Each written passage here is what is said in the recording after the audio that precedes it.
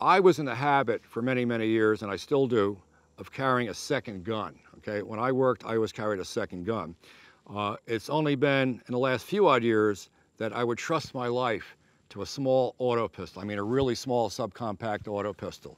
Prior to that time, we had some of the classic 380 style pistols, etc. I've never been all warm and fuzzy about those things. My deep concealment carry gun of choice was a 5-shot revolver. And any of you who've spent any time behind the butts of one of those things knows the sights are terrible. You can barely define them in the daytime, no less at night.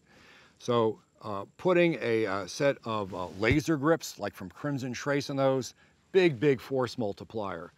Some years ago, I went out with a buddy of mine, and we had these little 8x10 steel targets. We got some frangible ammunition. I went about 10 yards away at dusk and just tried to shoot at those little steel targets with my J-frame. Maybe going 2 for 5, not so good. Put the laser on there at 5 for 5 every time. So I think in small guns, not only the small revolvers, but some of the subcompact pistols, which have become very popular in recent years, adding a laser to those systems, big, big asset.